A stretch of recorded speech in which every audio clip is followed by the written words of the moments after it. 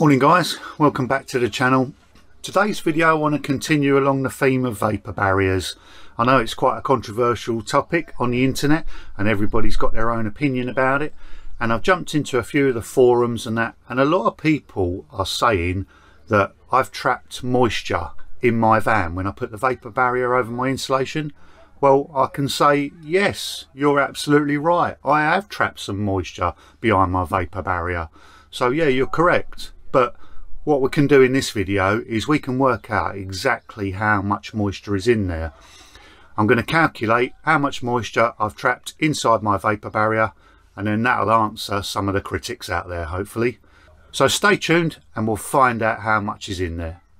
Now, of course, depending on what time of year that you insulate your van, the conditions of the surrounding air will vary greatly, from maybe 50% relative humidity to 100% relative humidity in the winter.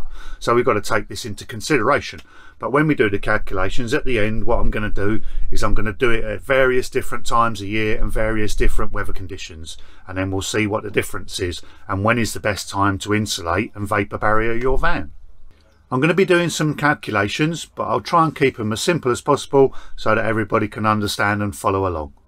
So let's calculate this for one of the largest walls in the van, the side wall without the door in it. When you insulate it and put a vapour barrier over there, you seal in this void, which is the thickness of the wall. So we need to calculate the volume of air that's sealed inside that void. Now our van measures 4.2 metres long and 1.9 metres high. And the thickness of that void at the top of the van is 50 millimetres, and it gets thicker as it goes down to the bottom, which is 100 millimetres. So using those dimensions we can calculate the volume of that void. To calculate the volume of the wall, we first need to calculate the area. 4.2 metres by 1.9 metres equals 7.98 metres squared. Now the average thickness of the wall starts at 50 mil to 100 mil, so the average is 75 millimeters. So to calculate the volume of that void, we take the area, 7.98 meters squared, multiplied by the thickness in meters, 0.075, and that gives us a volume of 0.5985 meters cubed. And that is the maximum amount of air that would be trapped in the thickness of that wall. To find out how much moisture is in the air at a given condition, we need to have a look at the psychrometric chart. The psychrometric chart shows the various properties of moist air. Along the bottom of the chart is the temperature in degrees centigrade. The red curved lines on the chart indicate the relative humidity, and at the side of the chart is the moisture content. Let's assume for this calculation that we're insulating our van on a fairly warm day. It's 20 degrees centigrade and the relative humidity is 50%. At these conditions, the moisture content of that air is 7.3 grams or 0.0073 kilograms per kilogram. That's the amount of moisture in the air at those conditions.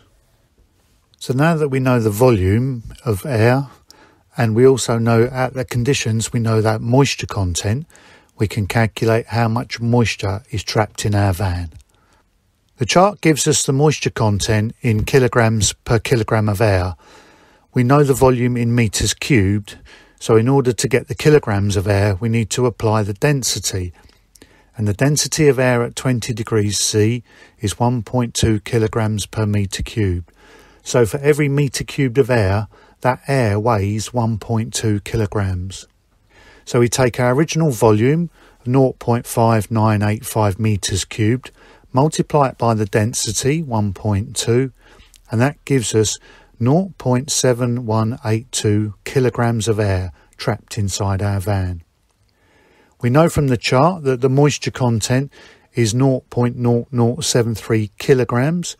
Multiply that by the amount of air in the van, 0.7182, and that gives us a result of 0.005 kilograms of moisture in that volume of air. So if 1 litre of water weighs 1 kilogram, then 0.005 kilograms of moisture is 5 millilitres. So there we go, we've managed to work out exactly how much moisture was in that air when I did the vapour barrier on the van at those conditions. Only 5 millilitres of water in all that volume of air. 5 millilitres is the standard size of a medicine spoon, so basically a large teaspoon. So the water I could fit on this tiny little teaspoon is all that's in the volume of air in my van when I did my vapour barrier. So really next to nothing. It's nothing worth worrying about anyway. And I know a lot of you are now saying, well, what happens if you did your insulation in the middle of winter when it's wet outside and it's 100% relative humidity, really saturated, and the air is very damp? Okay, so let's have a look at those conditions. So what I've done is I've done a spreadsheet here. I've taken the volume of my van and I've taken it at different conditions during the year, whether it be summer and very dry or whether it be winter and very humid. And then I've done the same calculation and worked out exactly how much moisture would be inside the van if I insulated it at those times of year. And I think you'll see the results are quite remarkable.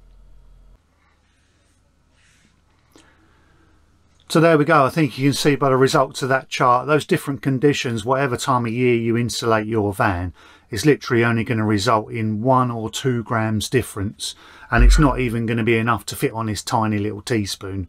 So it really isn't anything to worry about, guys. So when you're on any of the forums on social media and anybody mentions that you've trapped moisture inside your van when you did your vapour barrier, then please send them a link to this video, and then hopefully that will give them the information. I want to spend a little bit of time to give you guys the correct facts. There's a lot of misinformation going around on the internet, and I want to make sure that you guys that are building your vans build it right the first time. So it just remains for me to say thanks very much for watching, and I look forward to seeing you on the next video. Cheers!